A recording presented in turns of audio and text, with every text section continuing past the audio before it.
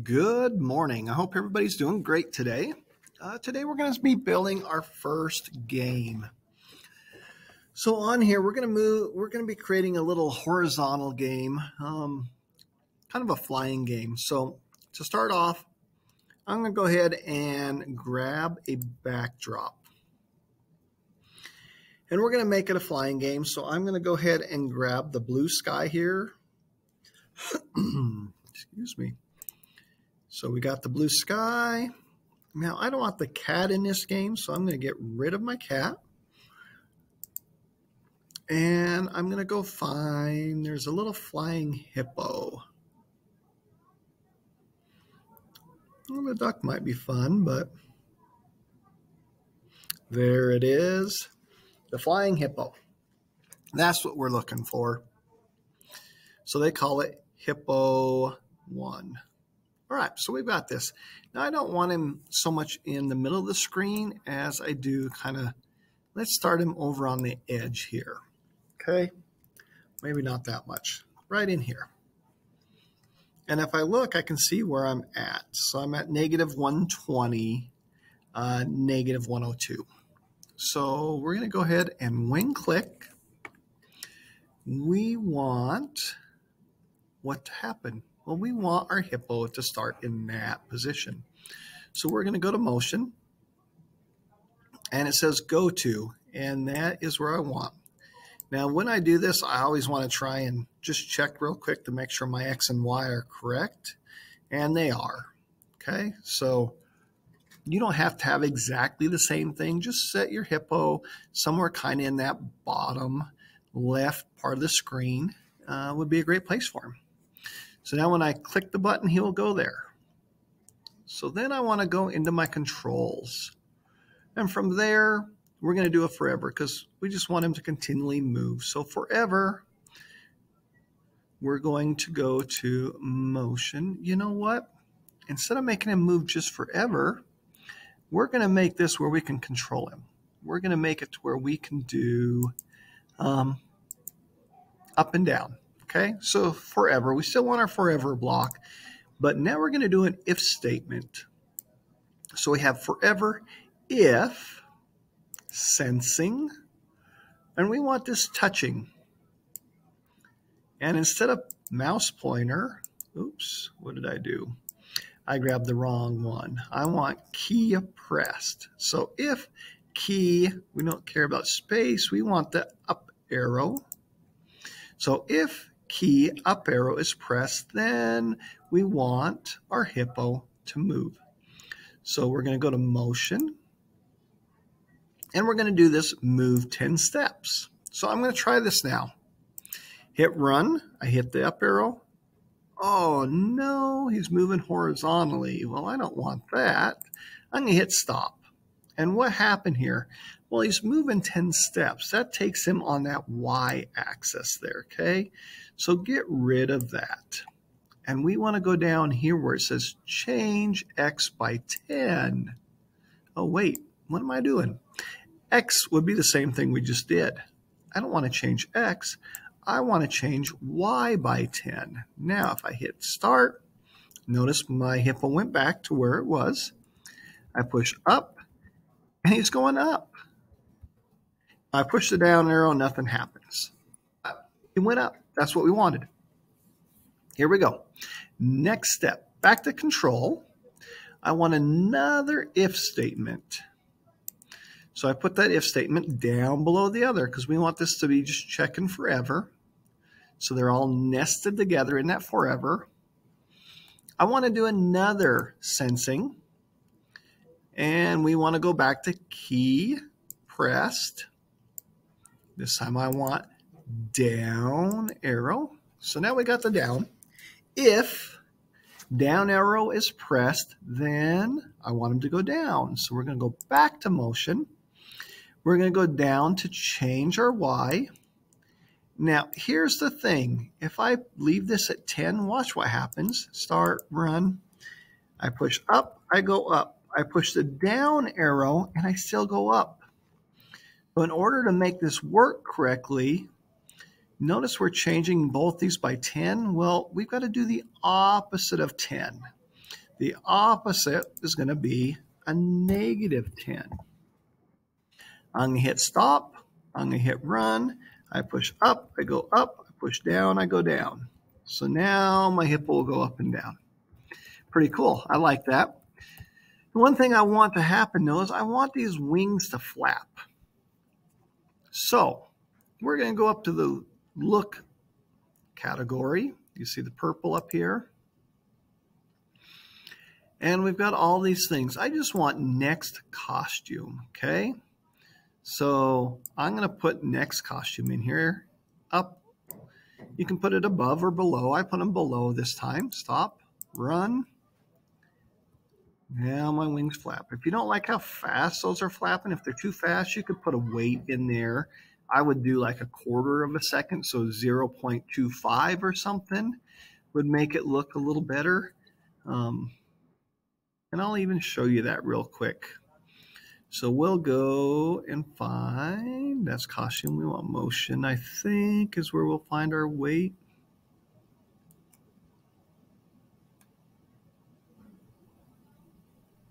No, not there.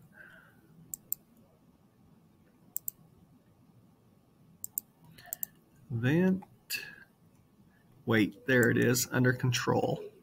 So we'll just do it on when he's going down. So we're going to do this, and we're going to put in 0.25, quarter of a second. Now when I go up, it flaps fast, but when I go down, notice he slowly goes down. Fast going up. Now notice it controls how fast he can descend. So if I change that, I can't go up and down near as quickly as I could before. I'm waiting for that. So maybe that is just too slow. Maybe I want to go 0.2. Up, down, up, down. I think I'm going to go a little bit faster. We'll put in a 1. Yeah, I can live with that. I like that. He goes fast up and then he descends. So for now, I'm pretty happy with what I have here. But it's still not really a game yet. We need to get something that's going to move and something we got to dodge. So what I'm going to do is I'm going to come over here and I'm going to add another sprite. So we're going to go to choose a sprite, okay? And since we're in the sky, I think I want a cloud right there. I'm going to take this cloud. Okay, there's our nemesis. There's our enemy. There is what we have to avoid. So I've got this cloud, and I want it to start. I'm going to start it up here at the top of the screen. It's going to start right there. So I placed it there. We're going to go to control, or sorry, event. We're going to grab when the flag is clicked. Now I always want my cloud to start there. So I'm going to go down and I'm going to find this go to X 246, 152, 246, 150. Yep, that's where I want it to go to. So now, no matter what happens, that will always be right there. Now, kind of like we did before, we're going to throw in a forever because we want this thing moving forever. And we're going to do a motion. And we're going to move on the x-axis. Now here's going to be the interesting part. So change x by 10. We're going to put that in there, but watch what happens when I push stop and run. It went the other way. And from last time, we know if it's not going the way we want, we're just going to change it. So that's a positive 10. We want a negative 10. There it goes across the screen. I like that. Now here's the thing. When it gets to this side of the screen, I want it to go back to the other side of the screen. So in order to do that, in my forever, I'm going to go to control and I'm going to grab an if. So if my cloud, we'll see if we can find something that says that. So I don't want on edge. I probably want to go into something like operations. And we're going to say if it's less than, and right now I can see that it's a negative 291. So we're going to say when it gets to like negative 300, we know we're at the other side. So there's my less than sign. And I said negative 300. If it's negative, and I think it's at the bottom here. So we got this on edge, but we want our x position. So if our cloud's x position is less than negative 300, which puts it where it's at, we want our cloud to go back. So we're going to go back, and we want that go to block that we've been doing.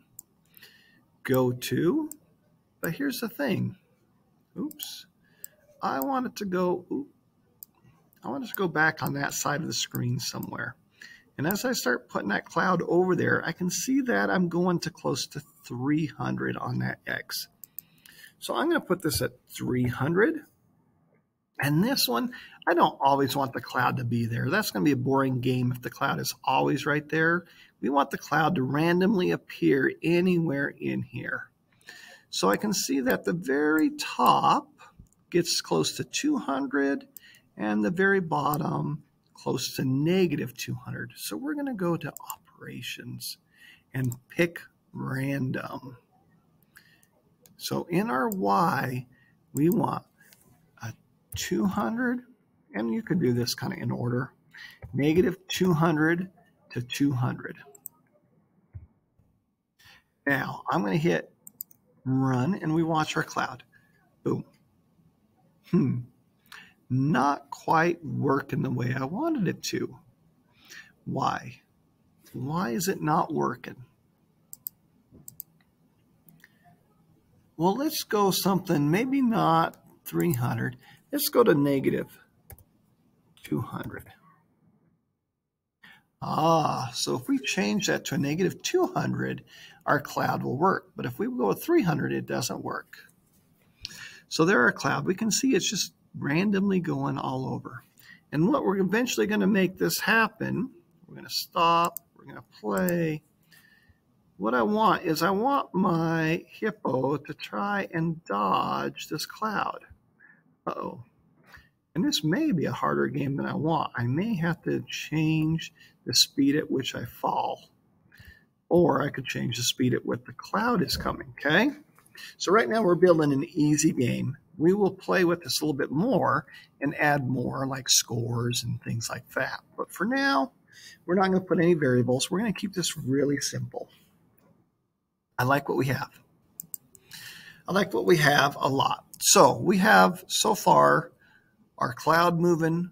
We have our hippo moving. We're going to go back to the hippo. And we're going to put in another control, another if statement. And that's going to go below the others, still inside my forever.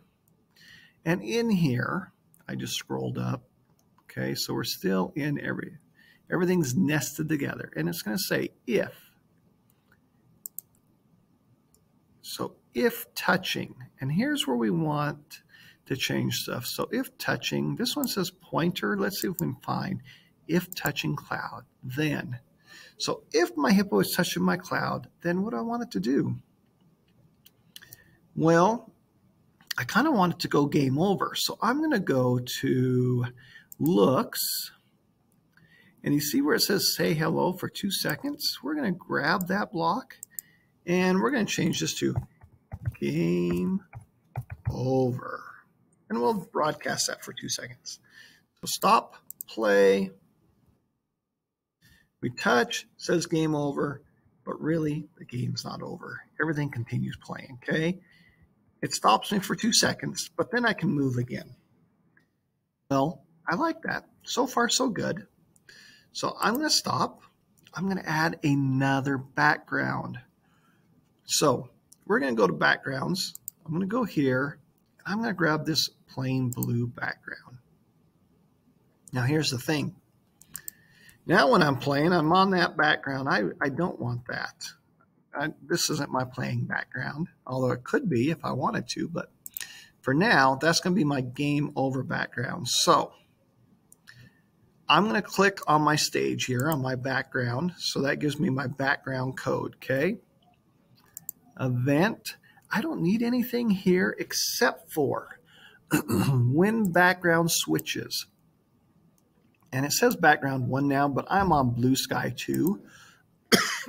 So when the background switches to blue sky 2, I want to go to, there is a stop all. Where is it? There it is. Stop all. Okay. So when I go to this background, everything stops. Well, so far I'm on that background. What I want to do now is go back to my other background. But before I do that, I'm going to go back to my hippo. So when the flag is clicked, well, we don't want to be on this background, right? We want to set background. They call it backdrop, but set our backdrop, and we'll do that. Actually, yeah, that's fine. Set backdrop to sky. We're going to test it. Stop, play. There we are. We're playing, game over, but it doesn't switch yet, right? So we got to do that now. So stop. Now at the bottom, if touching cloud, we say game over, and then we need to switch backdrop to blue sky 2, which is our next one. So let's try that. Stop, play. I'm flying, I'm dodging, but I'm going to hit the cloud. Game over. Boom, switches. And I can't move because everything stopped. I like that. That's working well. So now the next thing we need to do is I really don't want to see these guys.